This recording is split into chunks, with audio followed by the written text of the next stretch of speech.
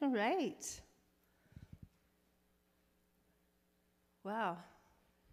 Well, last week we talked about armor. We talked about spiritual armor. We learned that we are in a spiritual battle. Whether we like it or not, it's on. We also learned that we are either citizens in a war, and in that we are victims, we are weak and unable to fight, or we are a special ops team fighting an invisible army, humans battling evil forces that you can't see. We also learned that to be enlisted in this special ops army means that we've given allegiance to a king named Jesus, our battle commander. We've renounced or repented of things that we have done that have been opposition to him. And we've committed to live and serve under his kingship, becoming a patriot of a kingdom called heaven, to which we then belong and where we'll go one day. Once enlisted, we are geared up with the armor, special armor, protection against the assaults of that spiritual enemy that we have. And we are trained in using the weapons, spiritual weapons of war. So the last thing we learned last week was that we're not fighting alone. We're soldiers in an army, and we have this army all around the world that stands with us, shield to shield, shoulder to shoulder, holding a line of defense. Now today, we're going to look more closely at the enemy's weapons and strategies. Now, I'm not one to focus on the enemy. I want us to focus on Jesus. But as soldiers, we have to be aware of our enemy, right? We have to be aware of the strategies used against us as we focus on Jesus. See, this isn't our power, our energy. It's a supernatural power we get from God to be able to do what we're doing in this war. But the Bible is really, really clear about the strategies and things that we need to be aware of to be able to fight properly. Now, if we've got this armor and we've got the weapons, there's a reason we need to put them on. And why are we putting them on? What are we fighting? And so today, I wanted us to take a look at that. I'm not going to go into huge detail because I know that as I speak and as I talk about the war that we're in and the tactics and the weapons that the enemy uses, that the Holy Spirit, who is in you, is going to show you what battle you're in. And each of us is waging a war. Some of us are waging more than one war. And the Holy Spirit's going to show you today and continue to show you after this the battle you're in, what you're fighting, and how you're fighting it. God wants you to win. He's going to point it out to you so that you see it, you know it, and you're aware of the armor and the weapons you have to be able to gain your footing in this war and stand firm and do what you need to do. So this isn't all the, I'm not going to list all the weapons. I'm not going to even list all the strategies, but I am going to go through a few of them. I'm going to go through a few that we'll be able to identify why we have the armor of God and why we need to use it. And I've started each one with a D. I think subconsciously I did that because of D for demon, but I'm not really sure. But I'm hoping that having them all in a D form will help us to remember them a little better too and to understand what we're up against. So before we start, let's just pray. Lord Jesus, I thank you for your word. I thank you, God, for your Spirit. And I thank you, Lord, that you have equipped each and every one of us who know you and love you with everything we need to be able to fight the battles that we have before us. And I know that we are victorious, and I thank you for this, and I pray, Lord, that you would help us to just understand today the power you've given us through you, your power, by the cross. In your name, amen. All right, so we're going to start with Ephesians 6 again, 10 to 18 while we're going through it. We're going to start with the belt of truth. And we did discuss the belt of truth and how it's important to wear that for our integrity. But the reason that we have the belt of truth is because Satan is opposing us. And when Satan opposes, he does opposite. So what would be the opposite of truth? Lies, deception. Yeah, we got the D word going. Deception. Satan is a deceiver, and Jesus called him the father of all lies. In John 8:44, he was talking about the devil, and he said that he was a murderer from the beginning, not holding to the truth, for there is no truth in him. When he lies, he speaks his native language, for he is a liar and the father of lies. And he turns good and the things of God tries to turn them into bad, make us convinced that what good we know through God is not good. And what we know is wrong or evil is good. And he turns everything around backwards and opposite. And he's the master of turning lies into what looks like truth, deceiving people into thinking the lie is truth. Now, lies are bad enough, but deception is especially difficult. Because what deception does is it coats a lie with sugar. And I had a picture in my mind when I was reading this. It's not just any sugar, it's like icing sugar. It's so smooth, it's so sweet. And we take that in because that's truth, that's righteousness, that's of God. But inside it, he's twisted something. He's made it into a lie hidden amongst the truth. And society is filled with these lies, coated in sweetness, lies coated in righteousness and filled with poison. Now, I wasn't going to go into much detail, and I'm not going to, but I'm thinking I probably need to explain at least one example of this so that you can understand what I'm saying, and then you can start to see it. You can start to see these things. And once you line up the Word of God, and once you know the Word of God and you know truth, then you're going to be able to see these a lot easier. So one of the 10 Commandments is, thou shalt not murder. Kill, murder. It's an intentional killing. So we know it's wrong. Does anybody here think that murder's right? Good, we're all on the same page. So if there's a child in a house alone and somebody breaks in and kills that child, is that wrong? Right, that's wrong. It's wrong. There's no justification. Is there any justification? No. But society has caused us, the enemy has caused society, to believe that an unborn child can be killed on a whim. And we justify it. We justify it with all sorts of horrible things that have happened to the mother. We justify it with inconvenience, with poverty, with a child that may have a handicap. We justify to be able to do what Satan wants us to do. And that's just one. The society we have right now is filled with these things that go against what God wants us to do, are strictly against what God wants us to do or believe in, and he covers it with something that seems right, something that seems just, something that seems merciful. I am thinking too of medically assisted suicide. Let's go there. Merciful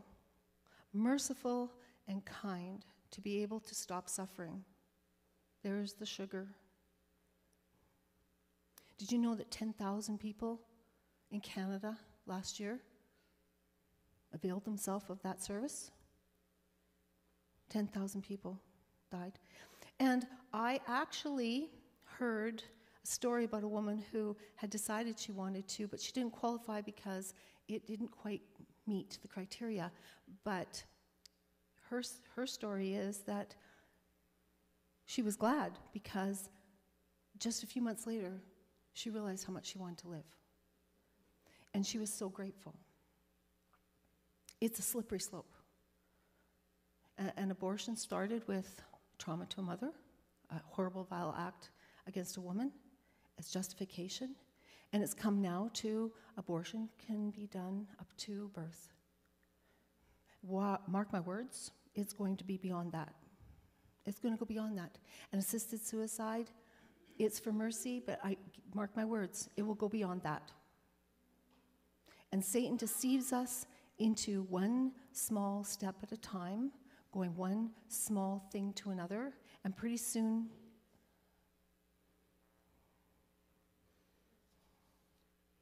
so we need to be able to stand up against deception. We need to be able to know what it is. We need to be aware of what God says is truth in his word and hold to it.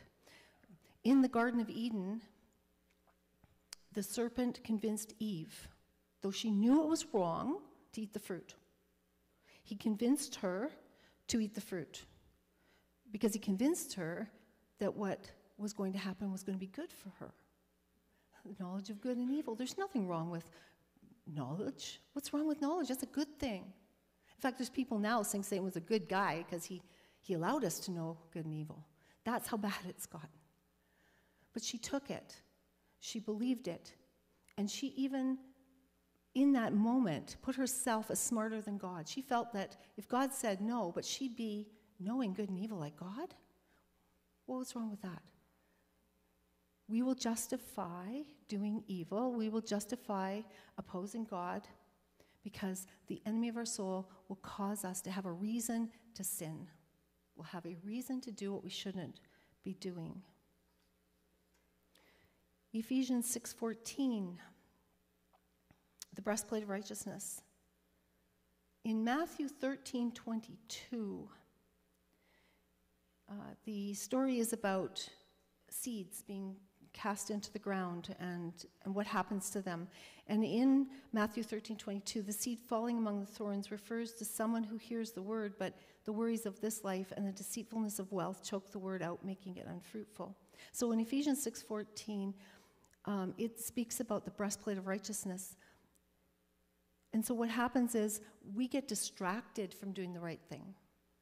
So the second word, the second weapon under D is distraction. Because the cares of this world, living to work, being too busy doing good things will cause us to not do what God wants us to do the right things. And the right thing is to put God first in our life. If we take our eyes off God and the things of God and place it on other things in this world, even things that aren't bad, they're good things, then it's the wrong order. It's just the wrong order. God has to be first in our life. And distractions are always an excuse for not investing in our relationship with Jesus. And if we're not careful, that distraction weapon will be like those thorns and weeds, and it will choke out our faith. So the way we fight this weapon is by wearing that breastplate of righteousness, doing what's right, not just what's convenient in the moment. I've talked to many people who said that they just don't have time to pray. They don't have time to read the Bible. Well, it's like budgeting. If you can't afford something, take a look at what you're spending your money on. If you haven't got time for Jesus, then your world is going to be off kilter. Number 3, Ephesians 6:15, the shoes of readiness of the gospel of peace. What takes peace away? What weapon? So we talked about a little bit last week, it's disunity. Now we could have a whole bunch of things that will take our peace, but I chose disunity because disunity creates division, and division is a weapon that's fought with the shoes of the gospel of peace. Satan doesn't want us feeling peace, and he doesn't want any of us to bring peace to our situations. He wants to stir up miscommunication, misunderstandings. He wants to create or encourage hurt. He wants gossip. He wants slander. He magnifies an offense. He uses our sinful natures to divide believers. And he knows that if we divide, we fall. Mark 35:25 is clear. If a house is divided against itself, that house cannot stand. And it's not just church, as I was kind of talking about last week. It's everything. It's every relationship. It's anything good, any kind of connection that we have with each other. That's strength and power against the enemy. And he hates it. He wants to create disunity. He wants to put in a wedge in amongst people, in amongst couples, in amongst parents and children and parents, against other believers, against friends, everybody. He wants a wall between. Because if we're together, we're stronger than he is. And he hates it. So God is clear in the Bible on how to handle this weapon that is being used against us. Ephesians 4:1 says, "As a prisoner for the Lord, then I urge you to live a life worthy of the calling you've received. Be completely humble and gentle. Be patient, bearing with one another in love. Make every effort to keep the unity of the Spirit through the bond of peace. There is one body, one Spirit, just as you were called to one hope when you were called. One Lord, one faith, one baptism, one God and Father of all, who is over all and through all and in all." We must fight division. We must fight it. We must bring the peace of God into our differences. Romans 12:18 says, "If it is possible, as far as it depends on you, live at peace with everyone."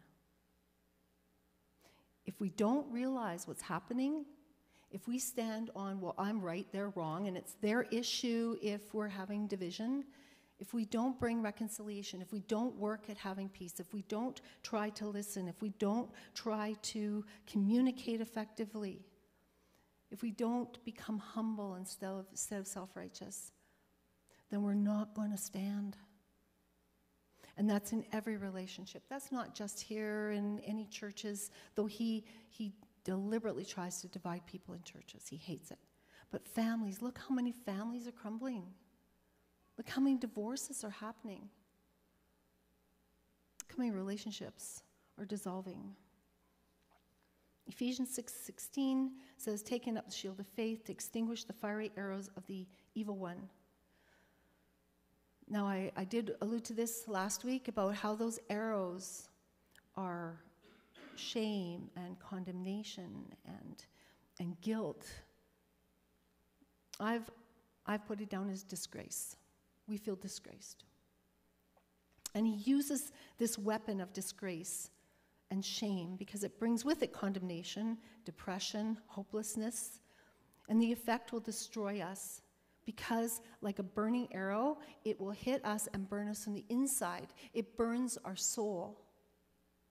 When we have condemnation and guilt, we hide away from people. We don't go out. We feel this shame inside of us, and we pull away from people, and it burns us from the inside. We writhe in emotional pain, and with this weapon, which is described as a fiery arrow, we sustain major internal injuries emotionally and spiritually. We need to understand, in John 10:10, the devil comes to steal, kill, and destroy. He steals our peace of mind.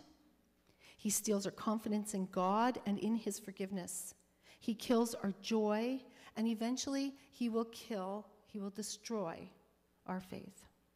And the answer to this weapon to defeat it is the shield of faith. And there's something I've added to this because this is huge. There's so much depression. There's so much discouragement. There's so many emotional problems that people are having. We are under major attack.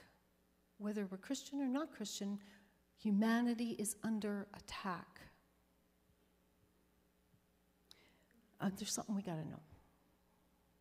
One day, child of God, we are going to have the authority over angels.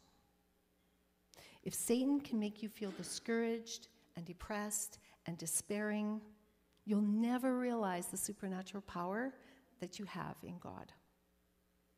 He's given you a supernatural ability to fight this. He wants to see us stand strong, but Satan wants to see us think we're weak. And Satan wants us to feel powerless. And honestly, in and of ourselves, we are very weak. We are very powerless. We have no power. But only through Christ do we have that power. But unless we access that power, we're weak and powerless. And as long as Satan can make us believe that we are not worthy of it, or that we think of ourselves and our own issues, then we'll never turn to God for that power. We'll never access that supernatural power to fight with. But we've read the end of the story. We win. We got this. So we can't give up. We mustn't give up. We need to keep on with this good fight, this fight of faith. Satan's end will be bitter and ours will be glorious. We are the head, not the tail. We have victory. And yet, sometimes we walk around like we don't. Did you know that Isaiah foretells the imprisonment of evil angels in Isaiah 24, 21 to 22? Now, it's not going to be on the screen, but I'll read it to you. On that day, the Lord will punish the host of heaven, in heaven, not punish them in heaven, but those that are in heaven, in the atmosphere, as I described it last week. And the kings of the earth on the earth, he's going to punish them too. They'll be gathered together as prisoners in a pit. They will shut up in a prison, and after many days, they will be punished. Do you know who stands to judge these evil angels and these evil people who are on the earth? You and I. Did you know that? We stand in judgment. 1 Corinthians 6, 2 to 3. Or do you not know that the Lord's people, it's us, will judge the world? And if you are to judge the world, are you not competent to judge trivial cases? Do you not know that we will judge angels? How much more the things in this life? So you get it? He wants us, he's an abuser. He wants us to believe that we have no power. He wants us to believe that we are losers. He's trying to convince us that we have nothing. Because if we ever realize how much power we have in the Lord and how much victory we have in him, then we're going to be able to fight. And we will defeat him.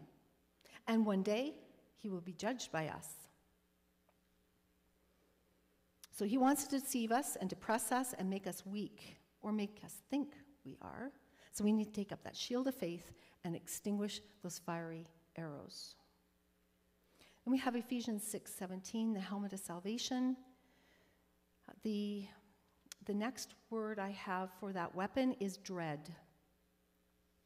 It's fear. Satan uses fear. It's a powerful force, especially fear that drags on with this impending sense of doom, despair. And dread takes our eyes off of faith and puts our focus on the storm that we sense or know is coming. It leaves our body and our spirit weak and immobilized, even if that thing that we're fearing never happens. The use of fear is an ancient battle tactic. The Assyrians used the tactic in Jerusalem in 2 Chronicles 32:18. And it says, then they called out in Hebrew to the people of Jerusalem who were on the wall to terrify them and make them afraid in order to capture the city. If you can induce dread in someone before the battle begins, you've won the war before it starts. If we are terrified of the enemy, if we are fearful of the things in this world, if we have that dread and that fear and that anxiety and that stress, it's because we're in a war. It's because Satan wants us to believe that there's no hope in this. He's trying to get us to choose fear over faith. There is no room for fear and faith to live together. One has to win. Let it be faith. Stand firm, child of God, because fear is not going to help you. It will bury you. Stand firm in faith.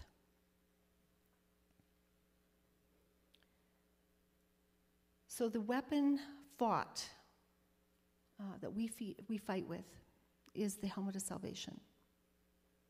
And the reason that is because you know that weakness you feel when fear overtakes you? Anybody ever had that where you just feel your life force draining out of you with that anxiety, that fear of something, that bad news, whatever? It's because of what our mind is telling our emotions and our bodies responding.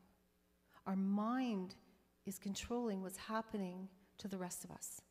And so we need to take our thoughts captive. We need to put on that helmet of salvation. We need to resist the negative assault upon our mind and replace it with the truth of God's word in our mind. Because it's only God's word that's going to bring us that peace we're looking for. We need to believe it. We need to hold on to it. When we feel helpless and terrified, recognize you're under assault. And if that's happening, fear might be winning in the moment, but you recognize it and now you can fight. The attack is where the helmet of salvation is necessary. Philippians 4:8 says, "Finally, brothers and sisters, whatever's true, whatever's noble, whatever's right, whatever's pure, whatever's lovely, whatever is admirable, if anything is excellent or praiseworthy, think about such things." I encourage you, stand firm with the helmet of salvation, protecting your mind. Ephesians 6:17, again, sword of the Spirit. And the last word here is doubt. Doubting God's care.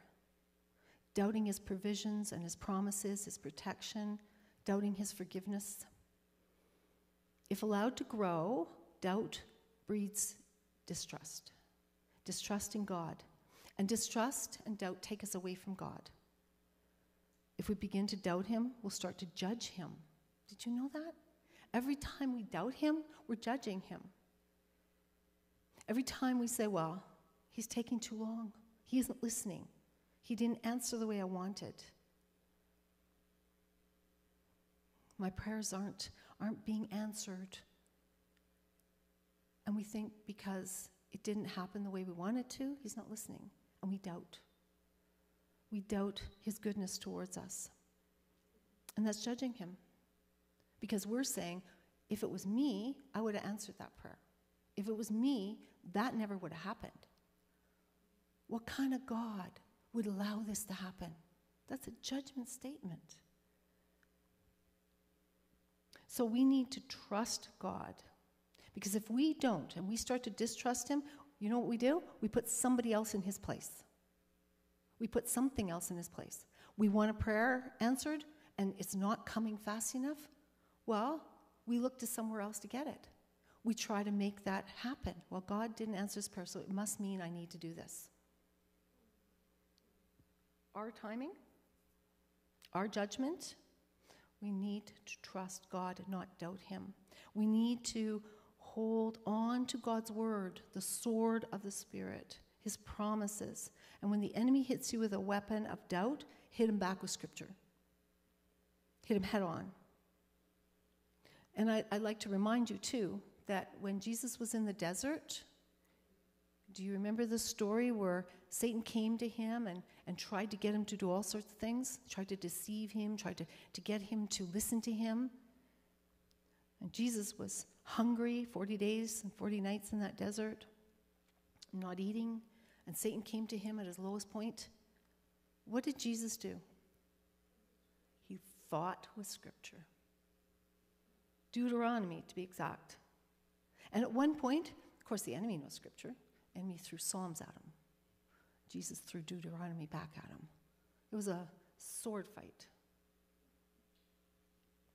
And that's how we need to fight. That story, that understanding of what happened between Jesus and Satan in the desert is an example of what we need to do. It's not in there just for an interesting story. He's teaching us. He's teaching us how to fight. Proverbs 3:5-6 says, "Trust in the Lord with all your heart and lean not on your own understanding. In all your ways submit to him, and he will make your path straight." Trust. Don't lean on your own understanding. Hold the sword of the Spirit, which is the word of God, and use it against this weapon of the enemy. Read, take in, memorize Scripture. Have it ready. Jesus didn't say, hang on a second, I gotta Google this one. Or he knew it. He knew it, and he stood on it. And we need to, because when the enemy attacks, he knows Scripture, and he will twist it around. We need to know it, memorize it. Hold on to the Scriptures that are promises that you can hang on to and recite whenever that thought comes into your mind that God is not listening. And lastly, as I close, I would like to encourage us to be so passionate for God and so adept in this spiritual battle that every morning when we get up, the devil freaks out and says, "Oh no, the Christian's up." Amen? Amen. Okay, well, let's pray. Lord Jesus, I thank you. I thank you for giving us your word and showing us how to wear this supernatural armor. Thank you, Lord, that you didn't just leave us here waiting for you to come back. You've equipped us. You've equipped us to fight. Thank you, Lord, that you are our strength. You are our shield. You are our hope. And in you, we are victorious. So I thank you, Lord, for this. And I pray as we go from here today that each and every one of us will take up the arms, take up our arms, take up the armor, and fight the good fight. That one day when we stand before you, we'll hear those words, "Well done, good and faithful servant." Thank you, Jesus. Amen. Well, we're going to close with